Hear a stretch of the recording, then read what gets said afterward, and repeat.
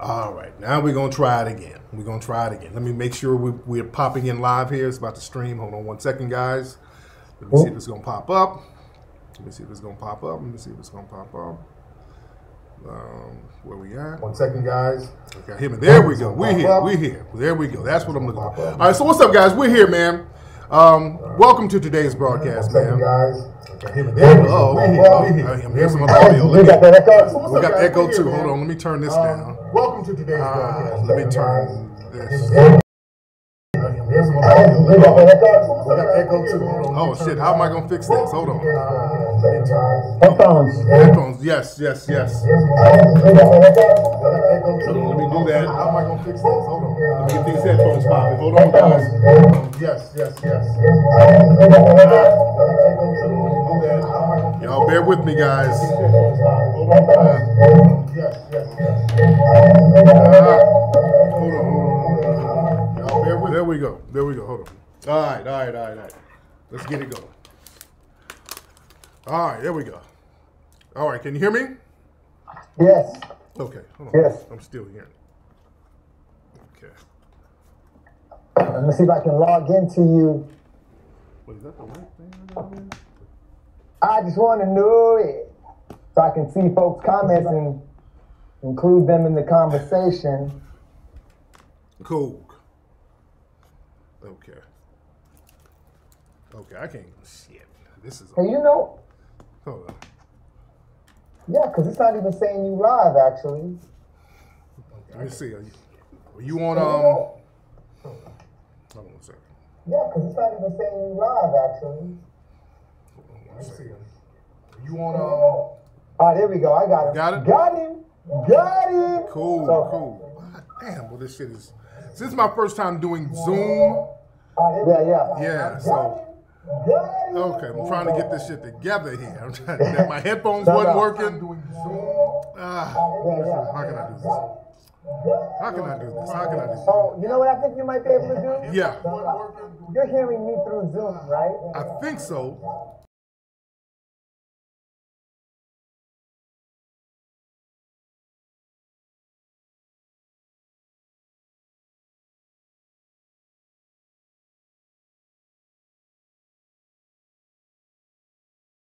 YouTube. Can you mute YouTube? Yeah, I muted YouTube. I muted that. All right. That seemed to fix it, no? Yeah. Let me do. YouTube. Oh, look at this. Man, I got you right here, fam. Look at this. Yeah. It looks good, but we just got to get this audio cracking. No, you're right. Yeah. Man, I got you right here, fam. Look at this. Yeah. It looks good, but we just got to get this audio cracking. We got any nigger nerds out here in the YouTube chat room to help out? Looks good, but we just got to get this audio. Let me see. We got any nerds out here in the YouTube chat room to help out? Y'all militant. You with the militant brother right here. Yeah. How do we get this audio? Boy, this echo is a beast. God damn it. How do we do this? Yeah. How do we get this audio? Let me see. Speaker. There's no speaker on in your office other than your computer speaker. It's my computer speaker. That's the thing that's on right now. What if you mute it? I'm just curious. Let me see. Let me mute. Let me try to mute. It's my computer speaker. Now, can you? I don't hear. Can you speak? Okay. Can you hear me in muted? Now I can't hear you at all. Oh wow. Okay. I don't hear. Audio Can you hear me in Now I can't hear you. Okay. Let me. Shit. The speaker. Damn it. Okay. Damn it, man. Turn the speakers. Any speakers use headphones. Okay, these janky goddamn headphones ain't working. I'm trying to use headphones. Let me try my headphones again. Oh, was it wasn't working? Yeah, the headphones wasn't working because I'm still hearing audio. Let me try this one more time. I got this new computer. Damn. Audio. Okay. All right. Say something, Ron.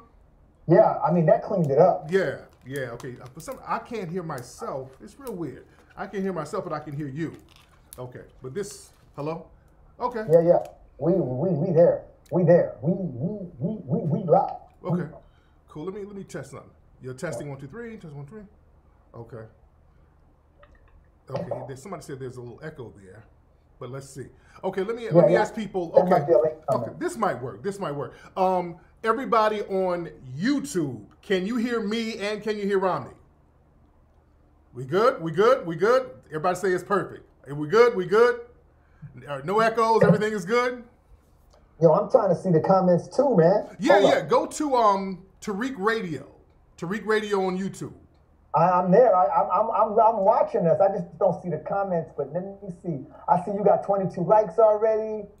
Damn it's more than that. Yeah. I think I get it. I got it. You know what? Refresh your page. Refresh your page because we got like 80 something likes right now with 300 people watching. Yeah. I'm trapped in the past. Okay, I get it. All right. Did you you refresh? I'm about to, and I did. Cool. And yes, that does change the game. But hold up, I'm gonna just, you know what? The reason I want to keep this, I want to see you. I'm gonna do it on my computer. This way, I can read it easier anyway. Okay. YouTube. Cool. YouTube. Cool. Yeah, man. All right. So I'm ready when you are. Okay, we're here. So you got it. Okay, so look, man, we're here, guys. We're here. I got my dude Romney here. Romney Malco. We're here chopping it up, man. We had to, forget all about the janky shit. This is my first time really using Zoom for this, but we're here other than that, man. So how you been, brother? Man, I'm gonna lie. You may or may not be able to tell, but I'm exhausted. I've been great, but it's been nerve-wracking, because I put out my own movie and decided that I wanted to own the movie as well. Yeah. After I made the movie, some really impressive people that I work with decided that they wanted to be involved with the movie and help me sell it. And it just added another layer of pressure because I didn't want to let them down, Man, the trailer looks hella good, man. The trailer looks very, very good. Man, how did you get the funding for now, by the way, what's the name of the new movie? Let people know what the name of the new movie is. That's a good call. The name of the movie is Tijuana Jackson, Purpose Over Prison. Yes. And Tijuana Jackson is based on a character that you would do online. Very funny character. The character is a former prisoner turned motivational speaker. Is that correct? That's 100% money right there. Yes, so yes. I basically started this character 20 years ago. And the reason I started the character was because, I really saw it as an opportunity to educate people that wouldn't listen to a corny brother like me right out the gate. And man, I started doing that character and it caught on like hotcakes. Yeah. Like hotcakes. And I've pretty much been doing it ever since. Oh, that's a beautiful thing. Yeah. Now, what made you want to do a whole movie? Because you were doing it as little skits, but now it's a whole movie. How did you get it out to a whole movie? What's the theme of the movie? The theme of the movie is basically, man, God, there's so much to say about this that I don't really even know where to begin. But ultimately, the theme of the movie is it's giving you a real life breakdown of what it is to be disenfranchised by the community. Yeah. I mean, but by the judicial system within a community, right? Yeah. And come out of there and try to do better for yourself than the system is willing to allow you. Yeah, right. Usually you over-police a disenfranchised community, you then put people in jail, and then once they come out as felons, they're disenfranchised even more, then, to the point of not even being able to support their families. And I wanted to show how all of this affects the community, but I also wanted to show, how determined this dude was to overcome that caste bias of our judicial system. Yeah. Now, who directed the movie? I directed the movie. Oh, wow. Okay. Yeah.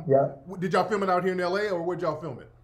Nah, man, I filmed this movie. Some of it I filmed in L.A., like out in the Redondo Beach, Torrance area. Yeah. Because, I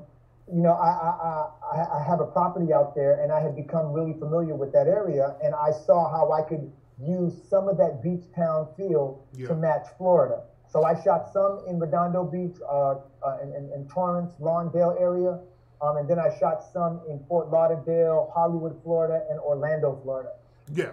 So the movie that you're most known for, most people know you from 40-Year-Old Virgin, right?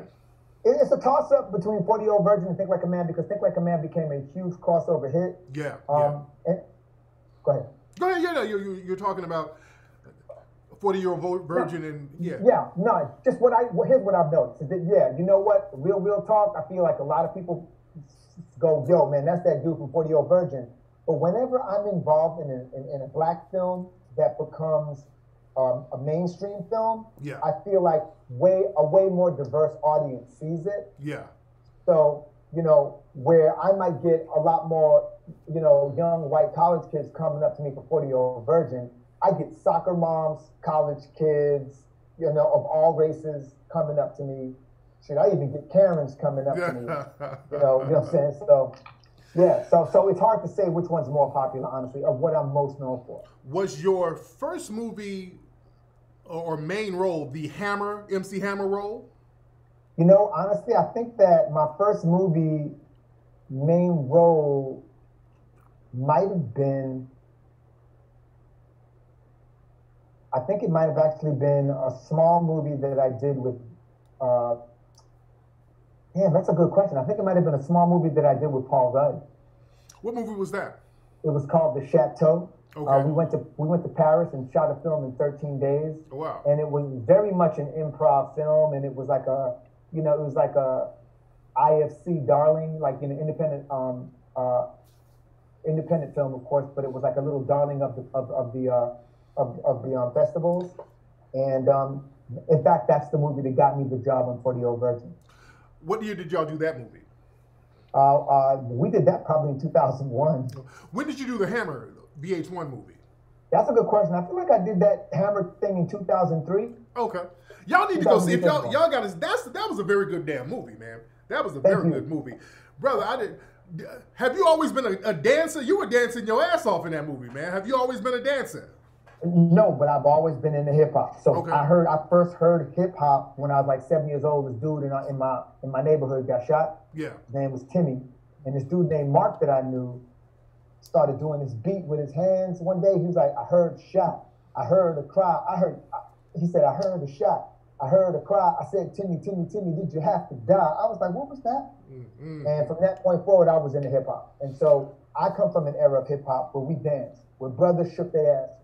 And you gotta understand, I grew up the Soul Train too, right? Yeah. So dancing, dancing wasn't, and looking goofy wasn't nothing but a thing for me. Yeah. So, now, where'd you grow up, Romney? I was born in Brooklyn, right? Yeah. I lived in Brooklyn, Queens, Trinidad and Tobago, and Texas. Oh. I lived and went to school in those 4 places. Now, what made y'all go to Trinidad? Was your family in the military or something, or what?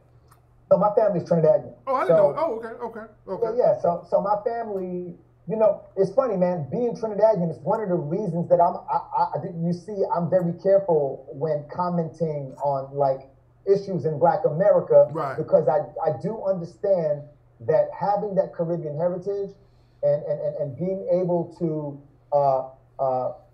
experience life in other countries where love and appreciation for my skin tone was second nature, right? It gives me a different perspective. I kind of look at America from the outside in rather than from the inside out. Right. So in some ways, I often don't feel as qualified. You know what I mean? Of course. But that upbringing was very influential. I lived in, and we went there because my parents were young. So a lot of times I get dropped off there and I go to school there for a while. And then once they really got their shit together and finally split up, we then moved to Texas for kind of like a fresh start because my dad was in construction and there was a big oil industry in Texas. Okay, so I know you were living in Puerto Rico for a while. Are you still going back and forth to Puerto Rico? Yeah, man. I got with a Puerto Rican lady who had 2 babies, and once that hurricane came through and kind of like wiped out a lot of the resources, that just we had no choice but to move. And so I actually, during that hurricane, right after that hurricane, we all basically went to Atlanta so I could film night school and so that we could figure out where we were going to live next. Oh, wow. You did the night school movie. That was the one with Kevin Hart and Tiffany Haddish, right? That's correct. And I know you and Kevin Hart got a lot of good chemistry. How was it working with Tiffany? Oh, it was beautiful, man. And, you know, man, me and Tiffany were just doing a live the other night that must have lasted an hour and a half. Because I really, like, I adore Tiffany. Me and my lady, like, really adore Tiffany. She, you know, she got a good heart, man, and she's funny, and she's still very collaborative. And so, you know, without sounding too cheesy, man, Tiffany's real folks and, like, in ownership of it. Where a lot of us are trying our best to, like, cover up and appear to be much more together than we are. Tiffany don't fake nothing. And I don't know, man. I just feel comfortable in the company of people like that. Was there a role that you almost had, but that somebody else got, that you were this close to getting, but somebody else got the role and the role blew up? I would say Black Panther, but that's a lie. That's a lie. They didn't call me for that.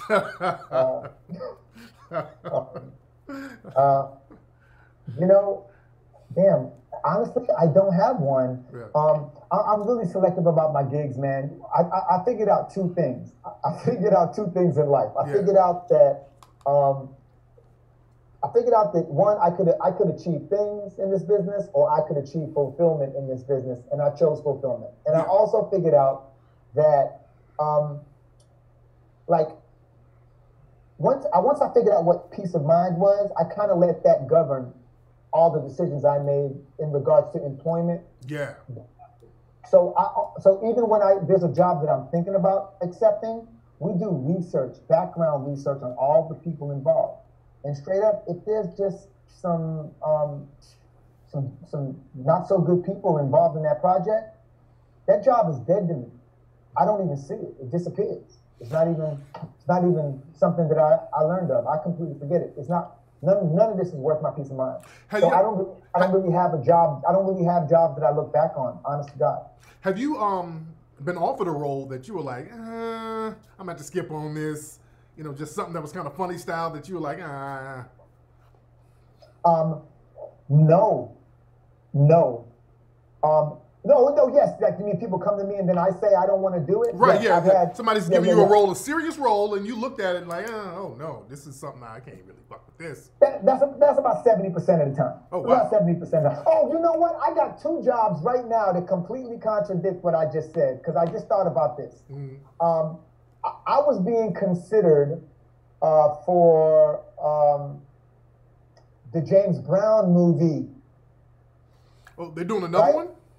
He kept calling me in for the James Brown movie. Brian Grazer kept calling me in for that movie. Yeah. That's one movie right there where, the original James. I mean, the one that the dude from Black Panther did. Okay, yeah. Okay. Yeah, and so he kept interviewing me for years before the fact. So I thought the job went away, and then years later, I realized that it was being made with a different actor. Which I wasn't surprised, because that's traditional Hollywood. Yeah. But then I have another role. I did a movie with Morgan Freeman, Michael Douglas, Kevin Kline, and Robert De Niro. Yeah. And this movie was called Las Vegas. Pretty good movie. Okay. And so the director called me in. The producers and everything. They said, "Listen, we got this role. We haven't developed this role. No one can really crack the code on this. Can you give us your perspective?" I read the role and I was like, oh, this is easy. Let me explain what I see here. This is the dude who works for one of the biggest hotel franchises in the world. This guy's mentor is the owner of this franchise. And so what this guy decides and how this guy behaves is heavily influenced by the owners. Yeah. And so that would be the way he'd make every decision throughout this movie. It was like, dude, thank you. Shook my hand. They was like asking me my availability. All of this. Sent me home, bro. And called T.I. What movie was that? Las Vegas. Wow. Facts. Wow. And then, for whatever reason, T.I. tells the story way better than me, so I ain't even gonna tell it. Yeah. T.I. tells it way better than me, but for whatever reason, it didn't work out. And so they ended up having to call me back, and eke up some more paper. Yes. Fly back to the West Coast. Yes. And I did. And I ended up getting to do it. So to answer your earlier question, 2 movies. Yes, good. Now, I remember you first from the College Boys. Y'all had a... Hey, y'all don't know. Yes. My lyrics. Yes, the College Boys. For some reason, man, I thought y'all were from the Bay Area somewhere. How did you? Yeah, did a lot of people think that at the time? Yeah, and I know exactly why too. Why is that? Because there was a dude named Sway who was the aficionado, who was the authority of hip hop back in the day. Yes, indeed. Sway, how Sway? That's how. Mm-hmm. Mm-hmm. And Sway would give us so much love in that area. He was the first person to put us on. He was the first person to break down the album and give us all these kudos for originality and tell us how much the songs meant and what the songs meant.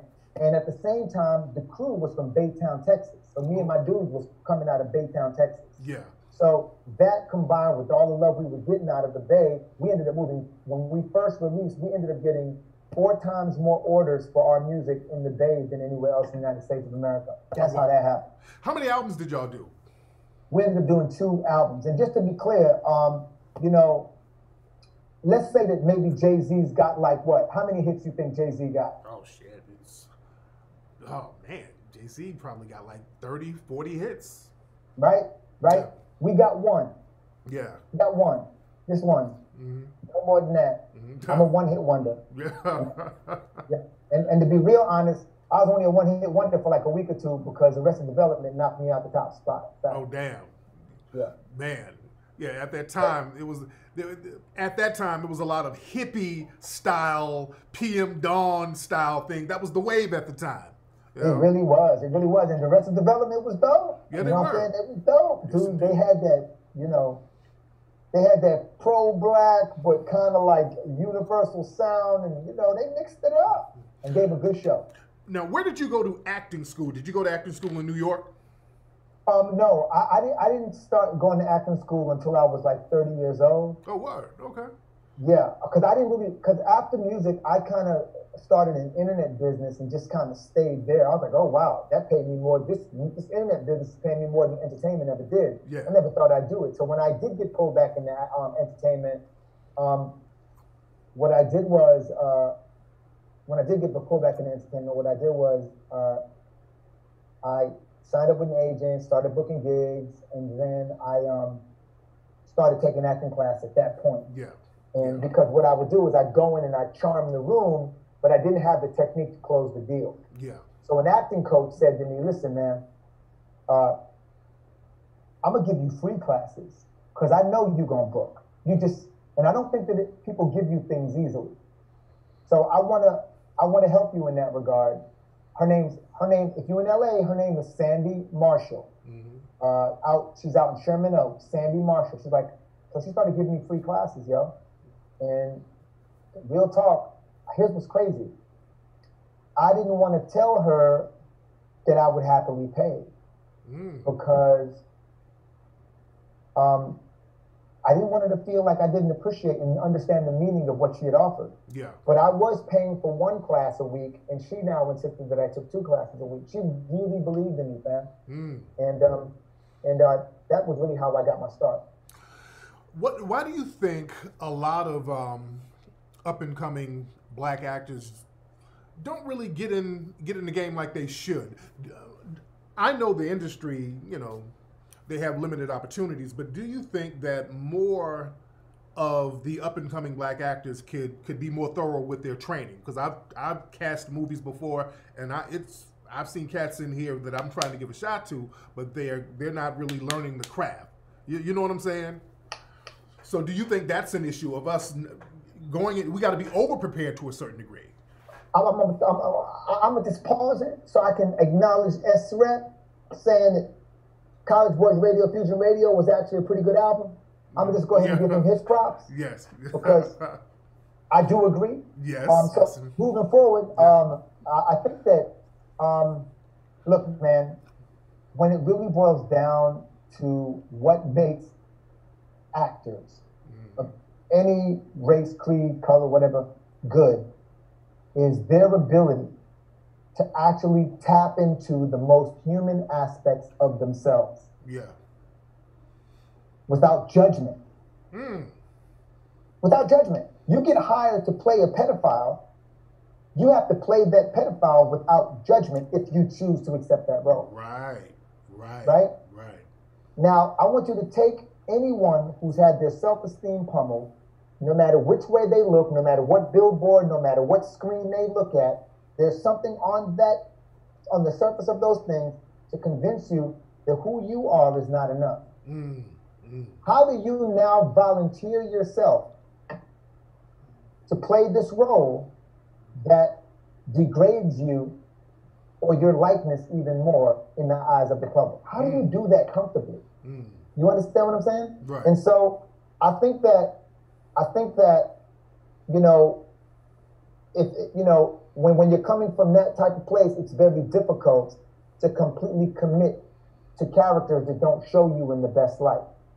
But I also think that we're in a culture where it's very confusing.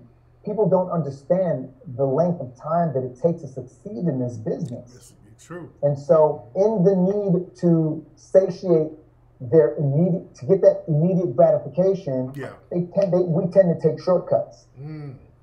Here's the craziest downside about that shortcut. When you don't take acting classes, and I'm not talking about any acting class, you need to be taking acting classes where there are working actors. And when I say working actors, I'm not talking about Tom Cruise. Right. All right? I'm not talking about Denzel Washington. I'm not talking about Morgan Freeman. I'm talking about working actors as in they're booking commercials or they're going on auditions. They might not necessarily be booking them, but they're going on auditions. They're going out. They're booking guest starring roles. Why do you want to be in that class? I'll tell you why. Because aside from learning your craft, which is probably paramount, you are also falling into probably one of the most effective networks in the entertainment field. And it's because if they're going on auditions, if the people in your class are going on auditions, if the people in your class are booking commercials, if they're getting little small guest roles here and there, that means they have representation. And if they see your talent and you're good, they'll be like, oh, you got to meet my agent. They ain't even got to say that. A lot of times, to show young talent their support, an agent or a manager will actually come and sit in on the acting class, where you have an opportunity to be discovered as well. But people don't understand, or they undermine the value. And I'll tell you right now, as far as us in the game and learning our craft, it's just a matter of education. We listen, man, when you come from a place where you are, and this, I'm not saying this is everybody, but if you grew up like me, pop culture and mainstream media was where you got the majority of your information. And so here I am looking at Michael Jackson trying to figure out how to make it when I was a kid. Right. I was looking at Prince and Michael Jackson trying to figure out how am I going to make it in music, literally. Right? But if you are willing to go beyond what mainstream media is offering you, and you are actually willing to go digging, you begin to learn, get real literature and allow yourself to actually access people who've done it and are explaining how it's done in layman's terms. You have a better shot than the education with that than you are with the education you're getting from mainstream media. Absolutely. And that mainstream media and like pop culture is just low hanging fruit, man. And a lot of us are trying to squeeze through this bottleneck, not knowing that a lot of the people coming through those channels are the equivalent to the people that led slaves to the shores so that the Portuguese could scoop them up. You know what I'm saying? A lot of people don't realize that. Like, a lot of people that we look at and idolize, they're looking out for themselves. Absolutely. You're very prolific, man. You're very prolific in the industry. Oh, thank you, man. You too, my brother. And you don't get into no scandals and none of that bullshit. You're not, on that, popping bottles and all that goofy bullshit. It seems like people who are into the, hey, let me, pop the bottles and, all that old stuff, they get caught up in a lot of stuff. And, people like Denzel says stuff like, hey, this is a job. I with my wife, I go to work. This is a job. I don't do the Hollywood thing. I notice people with that kind of humble mentality, they have a lot of longevity in the game. What made you humble? What made you, or did you go through a stage where you said, hey, shit, I'm fucking Romney. I just played fucking Hammer. Let me go out here and get some of these breezies. Did you go through a stage?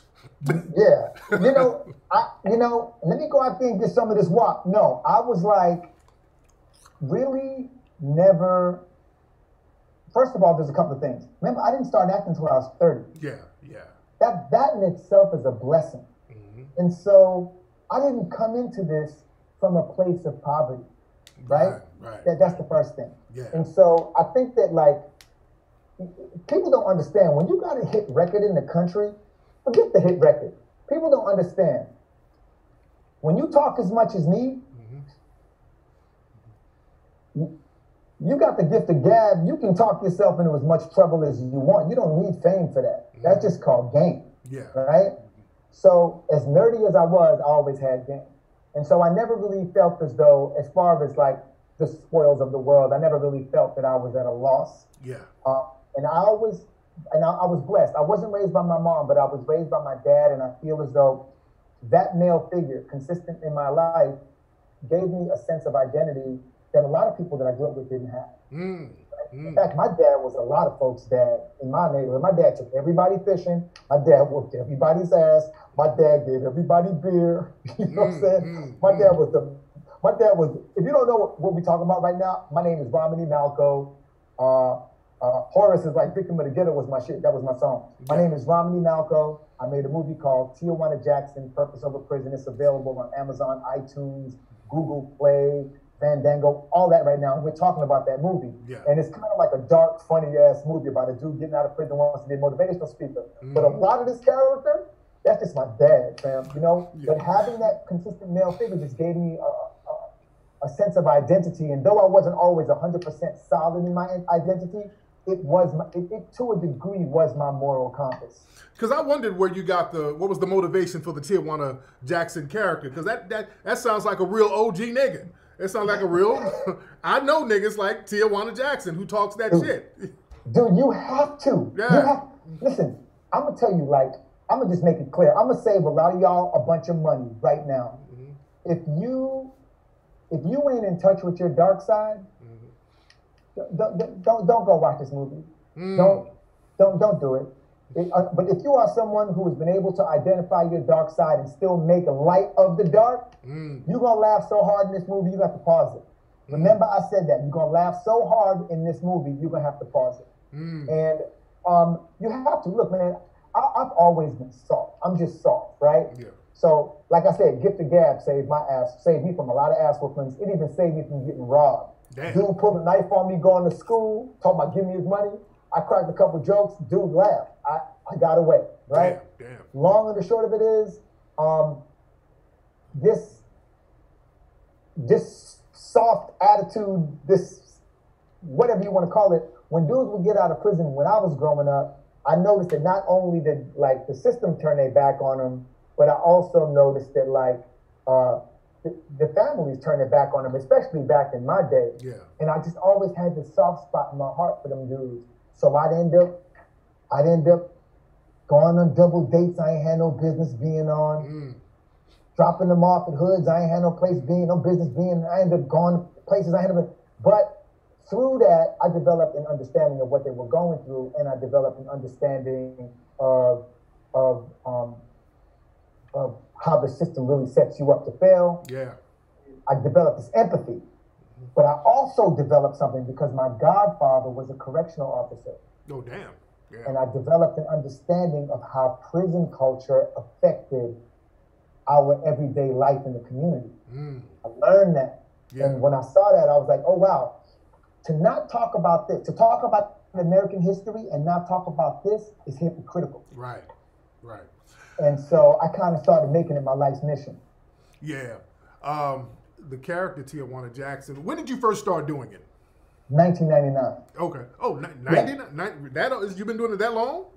Yo, for those of y'all who are wondering, I'm 113 years old. This November will be my 114th birthday. A lot of people in the room are saying, this brother don't age. Now, you said, last time I talked to you, man, this Romney be eating tree leaves and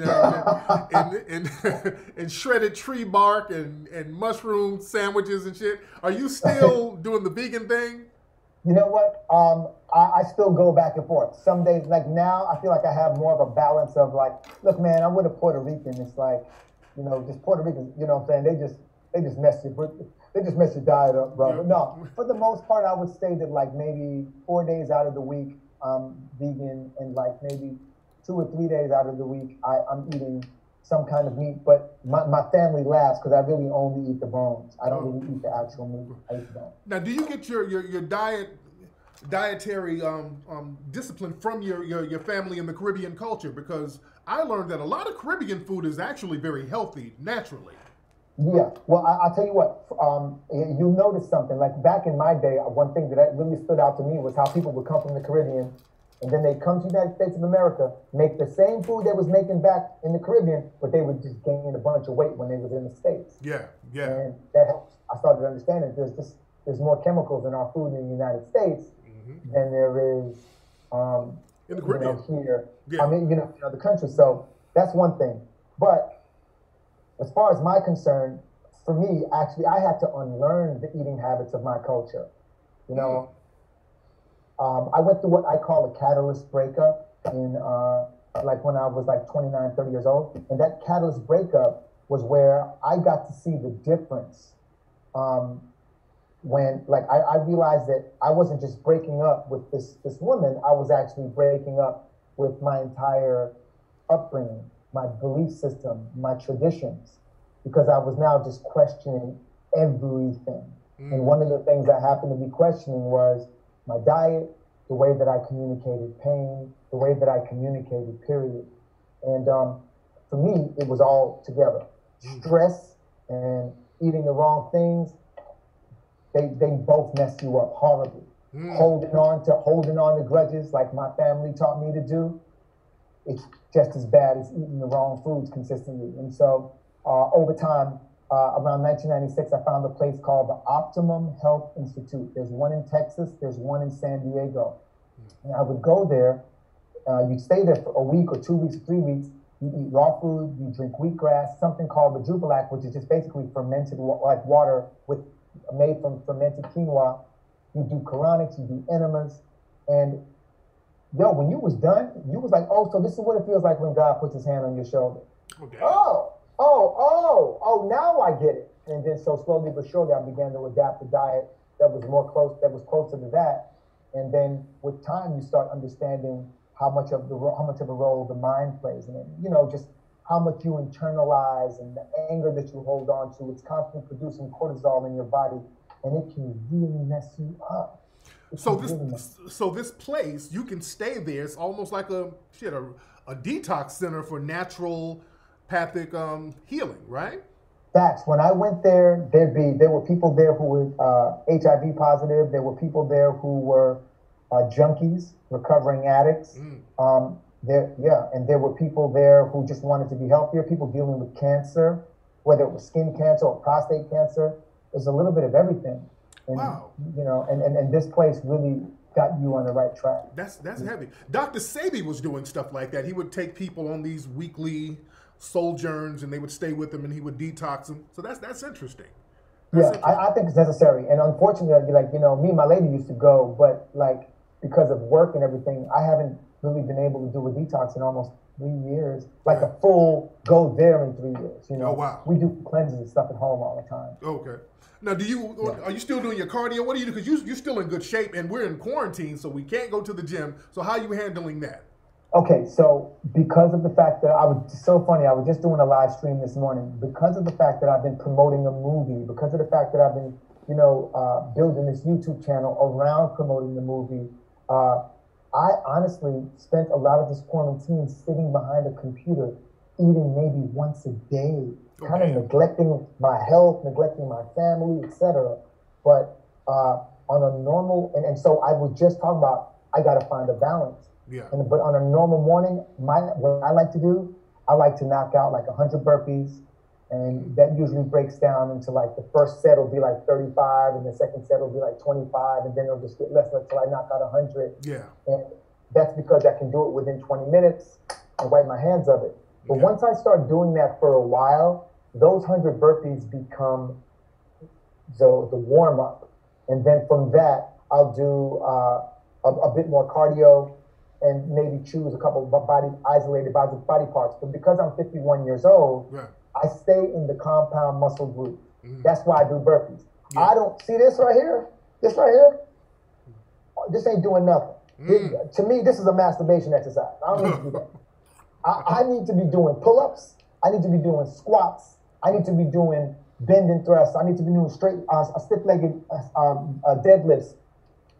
That I need testosterone. You know what I'm saying? So you think that's more effective than just the lifting weights?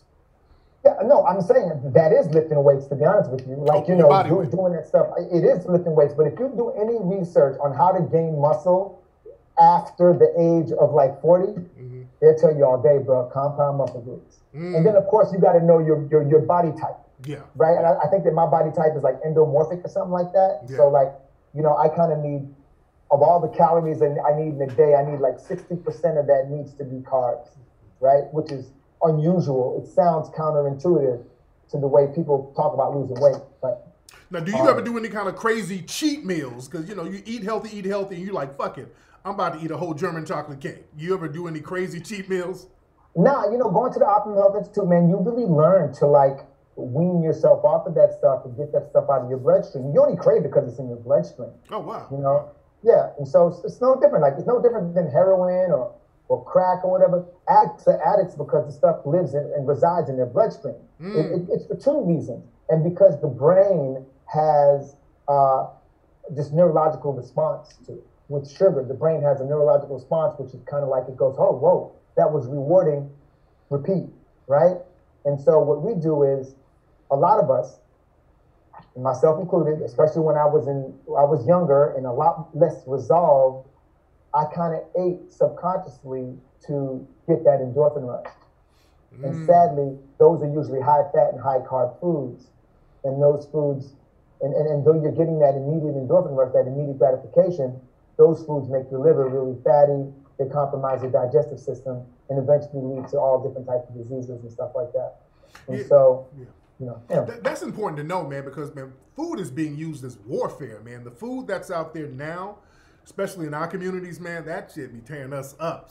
And another thing, isn't it true, a lot of foods that we think are healthy have no health value at all?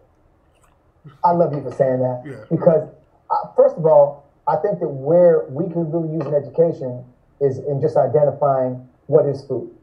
Right. And the way that I choose to put it for my kids and for my family, if it doesn't contain nutrients, it ain't food. I don't care how you prepare it. If there are no nutrients, it's not food. And you can cook the nutrients out of some things. Some things simply don't have nutrients, and they really make no sense being in your diet, you know? And so, you know, we have a lot of things like that German chocolate cake where there's no nutritional benefit whatsoever, but it falls into the category of food. Yeah. How is that? How do you eat and fall asleep? I thought you eat for energy. Yeah. And so we are emotional eaters. And so what I have done probably over the last, since 1996, is just I basically just weaned my brain and my body off of that desire to have like intense, you know, and, you know, really sugary foods, you know? Because a lot of us think that things that have low calories or no calories, we automatically think it's healthy, but that's not necessarily the case, is it?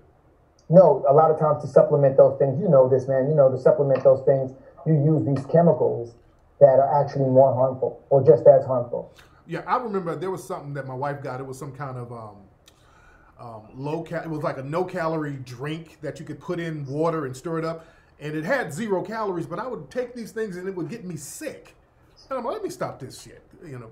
And I learned, stuff with no calories ain't real. It's not a real food, right? So, so we really need an education on this type of stuff. This is something that, you know, we really need to, you know, start focusing on. And that's what I try to do with this character's YouTube channel. Yeah. With my YouTube channel, that's what I've been trying to do all these years. It's like in a slick way, have people rolling and being like, but damn, that's... He hit you with some knowledge. Yeah, that's the truth right there, huh? And I've been doing that for 20 years. And I've been doing it on YouTube since 2011, 2012. And before that, I was doing it on MySpace. Yeah. And I asked you this before, but the Tijuana character, the teeth, where did the teeth come from? Was the teeth something to say, okay, let me give him a different look, you know, just give him a different vibe, give him something different? What was the teeth thing? Okay, so now remember this character started 20 years ago. Yes. Right? So people treated, I was just walking down Venice one day, found these teeth. And they weren't the teeth that I ended up using. The teeth that I ended up using were made by a professional, look much more realistic. But I definitely noticed that people treated me different when I had the teeth in my mouth. Really? Yeah. They were meaner to me. Wow. They treated me as though, I was a threat. They would pull their kids away from me, and people do that anyway, but all people. And I was like, that's interesting how I would, the better my appearance, it seemed as though the better I was treated. So I started enjoying it. I started messing with folks. You know what I mean? Start putting them in and just going everywhere with them. Yeah. And then at that time, it wasn't, oh, Romney, I love you in this movie. This is before all that. Yeah. Right? I was running an internet business at the time.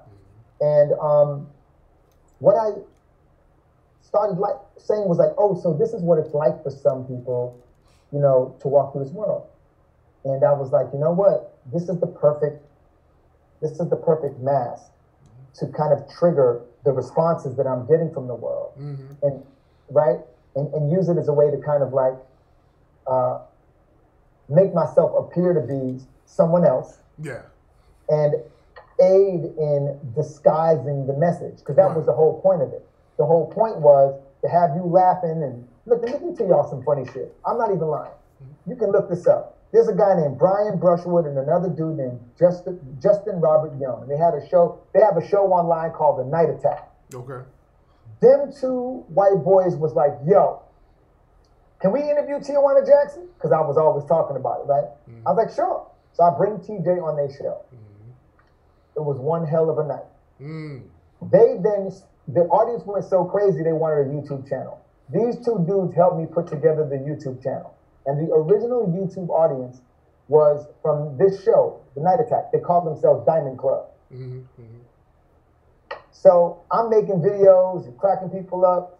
And then somebody saw the video, ripped it off of YouTube, one of the videos, and put it on WorldStar and was like, yo, this dude been through a lot of shit. They had no clue it was me. Wow. And then some people on WorldStar was like, that's Romney Malco. Some people had no clue. And the next thing you know, the black audience just kind of took off with it, right? They was like, oh, shit. So my point basically being is that what I realized was people out there were actually subscribing to the fact that this dude was a real dude. They thought he was a real cat, yeah. Exactly. Yeah. They wouldn't listen to me if I was telling them that shit. They wouldn't listen to my corny ass. Not back then. I'm the nerdiest dude in my neighborhood. I was the nerdiest dude in my neighborhood. And if you wasn't from some kind of existence like ours, I didn't want to hear what you had to say. So I can't imagine like real dudes that's really in the street, right? Listening to me. And so that was just that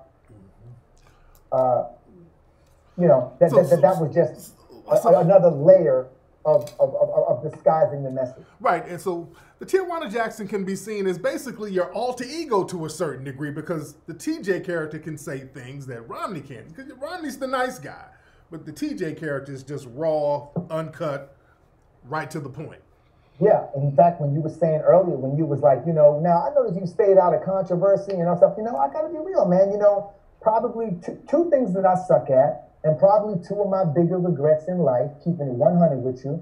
One of them is that, I was always a people pleaser, right? I spent so much, look, you coming from the Caribbean family, you never really get fully accepted anywhere, right? Yeah. So, Black America wasn't trying to have you like that, you know what I'm saying, back in those days. And, and even though in Trinidad people were much more accepting, they still saw you as an opportunity because you were from the States, you know what I'm saying? Yeah. That's how I got treated, at least when I was growing up. So, you never really, so I was always kind of overcompensating for that, not to mention I had my own sense of inadequacy as well, right? Lots of insecurities and my own inadequacy. So, I I had a lot of imposter syndrome, so I was always working really hard to be accepted. Yeah. And that's translated into who you see today.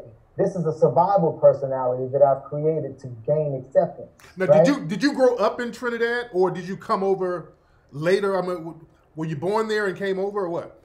I was born in the United States, but I went back and forth growing up. Okay. And so I grew up a little bit in Trinidad. I left Trinidad for good when I was 13 years old, and then I lived here. Did you see a lot of the color casts situation in Trinidad? Because I know in the Caribbean they have a lot of that. That's real heavy out there. I definitely did. You know, it was kind of weird because, like, my family is a prime example where, being real, my dad's like Indian and Venezuelan. Oh, wow. Right? Wow. Yeah. And so, there was definitely like an appreciation for the lighter kids and less of an appreciation for the darker kids. Yeah. And like, this is not me making up. And my dad used to comb my hair when I was a kid, yo. I'm surprised blood didn't just come running down my scalp because he was completely insensitive to nappy hair. He knew what to do with it. Wow. My dad couldn't even teach me how to shave, fam. He knew what to do with this shit, right? And I had noticed, but one thing I always give him credit for was that my dad was always very pro-black, right? Because he is black. He's a black Venezuelan and Indian. And a lot of people in Trinidad are, to be honest with you. Right. That's what the mix is black and Indian, African and Indian. Yeah. And so East Indian, we're talking East Indian. Yeah. African and East Indian. Right. And so your mom is just what? My mom is predominantly African. My mom is born and raised in Trinidad, but by way of West Africa, according to our gene chart. Yeah, got it. DNA. Got it. But I noticed, there was like this white is right mentality. I also noticed that there was definitely like separation. But the thing that kind of kept Trinidad kind of okay was that it was so diverse, right? So we had Venezuelan, we had Trinidadian, we had Dutch, we had Chinese, East Indian, African. You even had, people don't know this, but there's even Portuguese in Trinidad and Tobago. And so it's such a diverse place. And there is, considering how diverse it is, there is quite a bit of harmony. But I do notice as you get closer to elections, even in Trinidad and Tobago, that there can sometimes be like a black-Indian divide, you know what I mean? Yeah. And not always, but I have noticed it in my younger years. The name, your name is very unique. Is that an East Indian name, Romany? It sounds has a Brahmin type of name to it, a Brahmin type of ring to it. Yeah, it's a gypsy name. It's a gypsy name that means simple man, good husband. Yeah. But it's derivative of an Indian name, which is Ram. And Ram is basically, like Sanskrit for man. R-A-H-M. Yes. And then Malco. Malco is certainly European, and I've heard two theories for it. One is that it is short for a longer name, like Malkovich. Yeah. But then I've also did research and saw that Malco, he who lives like a king, is like an Eastern European man, he who lives like a king, or something like that. But that's all I got on that one. Now let me ask you, Ron, what character, historic character, would you like to play? What do you think would be a dream role for you to play a historic character? Who do you think you could play? Oh man, I think Stokely Carmichael, to me, being Trinidadian, him being Trinidadian and being so pronounced in the United States and civil rights, that brother, I don't know, man. I feel like he tapped. Once I started learning about him, he tapped into the blood, man. I felt something. I can see that. Yeah, I can see that. Absolutely. You might have just put that into fruition. Yeah, man. Yeah, because a lot of people are talking about him now, man, because he was a rider. That brother, he was a rider. So he really was, man. Yeah. Other than him, like real talk, the role that I really, really wish I could have played, but I was just too old to play it. But if I had done it, I'm telling y'all right now, had I done it, it'd have been a problem. It'd have been a real problem. I'd have resurrected something. What role is that? I want to play Pop. I want to play Pop. Tupac. Oh, yeah, I can see that. Old, you know, they were depicting him from the age of like 24 to, you know, to his death. Yeah. And I was already in my late 30s, so. Yeah. I haven't been in my 40s, but yeah, so I was too old. Man. All right, but we're going to wrap it on up, brother. Let everybody know where they can watch Tijuana Jackson again. Where can everybody watch it today? Everybody needs to watch it today. Where can they watch it? Yo, I'm going to throw something out there.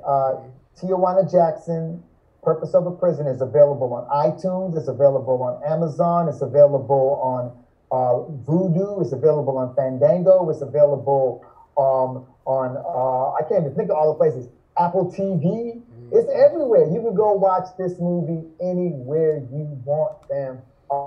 And even on like your cable and stuff like that, you should be able to like purchase it. But I promise you, listen. And again, I'm gonna just say it again. This is a movie for people who've identified with their dark side. If you ain't got that, if you ain't got there yet, don't do this to yourself. Don't do it to yourself. But if you have gotten there, if you're able to make some light out of the darkness, this movie will have you.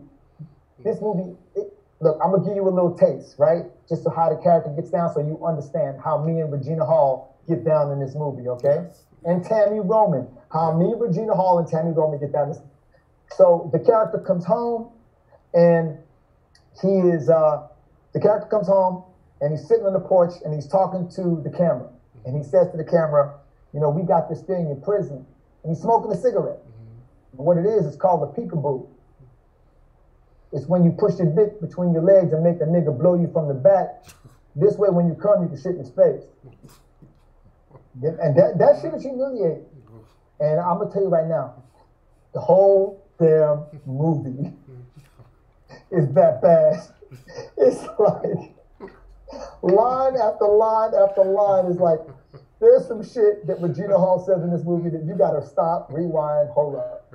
I remember sitting in the festivals looking at people laughing and feeling like they don't feel ashamed that they laugh. They're laughing at anyway.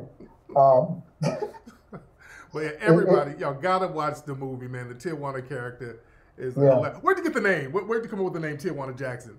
You know, real talk, it was a name that I had a friend whose mother wanted a girl, so she gave him a girl's name, and then he flipped and changed his name to a guy's name. So I always wanted to be like, I wanted to show, and I want to say something. Can I talk a little bit about something? Go ahead. Okay. So, just so you know, this whole thing is finding, I want to say what up to Miami car wraps. They just bought it on Amazon. When I need my car wrap, just know I'm looking for y'all. Just know I'm looking for y'all. When I need my car wrap, now I ain't gonna lie, it's gonna probably be like a 97, 98 Volvo with good miles on it. And it's probably gonna need to get some rust plastered out before you put the full wrap. But, and that's why I'm getting the wrap. But when I need a wrap, I'm coming to y'all. Miami wrap. Yes, that's right, Miami wraps. I want to say something, man. What I'm doing is I use this character to kind of show you, this one family in this little independent film to kind of show you the effects of our prison industrial system on our community. And so I give you a prime example. When he comes home, the grass is really tall. That grass represents the absence of intimacy, the absence of protection, the absence of fatherhood. It represents the absence of an additional household income. You get what I'm saying? When you see him and his nephew, and he's got this kid running around, that's his nephew, going through the movie, that relationship is the relationship that you often see when someone goes to the joint, experiences that trauma, has to adapt to that inside lifestyle, then comes outside with no real aid in assimilating to civilian life, now that they've been institutionalized, and trying to tread in civilian life, the way in which they communicate and the way in which they mentor the kids is heavily influenced by what went on inside the joint. So that relationship aids in depicting that. And it just goes on and on and on and on. And that's what, thank you, Miami Car Wraps. Miami Car Wraps, just put some money on your books. Yes, indeed. Shout out to Miami Car Wraps, yes. Yeah, and so that's what I'm trying to say in this movie is I'm trying to help bring awareness to all the different effects of the judicial system, you know, Yeah. and how it affects our community. And so I just do it in a way to where it really, really makes you laugh and cry. Cool, man. Yeah. I can't wait to watch the whole thing. Everybody, y'all go check it out on Amazon, iTunes, Please. and everything else, man. Man, I appreciate you. Again, it's always a pleasure, brother. The next time you come to LA, man, we got to chop it up again, man. We got to hook up and chop it on up, man, when you come back in town. Dude, I would love that. For real, for real. Absolutely. Thank you, my bro. You know, I got to get you one of these too. Yes. Yes, absolutely. Yes. I'm going to get your address and all that. Don't worry about it. We're going to track you down. I'm going to get your address and all that. No doubt. Shoot you out a bunch of stuff. And TijuanaJackson.com. If you don't know where to get the movie and all that stuff, just go to TijuanaJackson.com. What's your Instagram? Let people know your Instagram. You know what? Look, I'm going to keep it 100. Instagram ain't important to me. I want you to come to what I own. Request an invite at peprequest.com. You really trying to get down with my content? Hit me up at peprequest.com. Just request an invite, and I will get you all set up. I own my own app, the whole deal. Instagram, all they're going to do is tell you, you're going to come follow me, and then Instagram will say, I can only reach 20% of you. What is that? Man, what is that? Man. Own yours. Instagram come afterwards. You can follow me on Instagram after you follow me on the Pep. Yeah, y'all. There you go, right there, my man. All right, man. I appreciate